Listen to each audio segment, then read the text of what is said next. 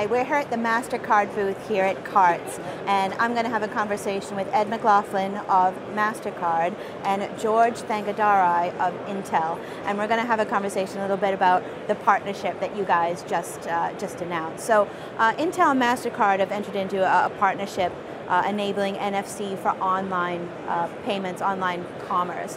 So, I mean, Ed, you know, what's the significance of this partnership for MasterCard? We are extremely excited to announce this partnership today. And what this gives us is a multi-year global collaboration between the payments expertise that MasterCard has and the silicon security and expertise that Intel has on the devices themselves.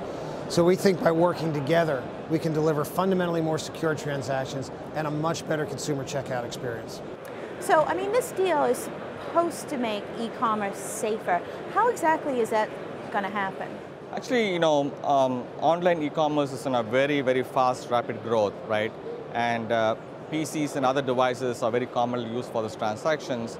Typically, we use username and password, which increasingly is not the most secure way to log on and do a transaction. You know, there is malware, there is hackers who really try to get into the transaction, whether it's identity fraud or it is a fraudulent transaction. So what we are trying to do is build security in the hardware that the user is not visible to, does not have to worry about. He still uses his username, password, but we build the security technology in the chip, in the hardware, that MasterCard's PayPass technology and other technologies that can take advantage of. So it's a mission-to-mission communication that ensures that it's a trusted transaction, it's a secure transaction. So what we do is two things in hardware. We do what we call dynamic multi-factor authentication. This is on top of username and password, so that it knows it's coming from a trusted device like the PC or the Ultrabook. The second thing is making sure that whatever the user types in, part of the transaction, is also secure and it cannot be trapped by malware or hackers, right? So it's secure input-output technology that is in the hardware. So these two are what we call Intel's identity protection technology that the MasterCard's PayPass technology will use to really give a secure, safer, but also at the same time ease of use transaction experience to users and merchants. PCs are still the most common device for transactions. Of course, phones and tablets will come on as well. And we want to make sure both for consumers as well as for merchants who use PCs as a point of sale terminal, right? PayPass technology can take advantage of these security building blocks in hardware to really give a very simple, seamless, but secure experience.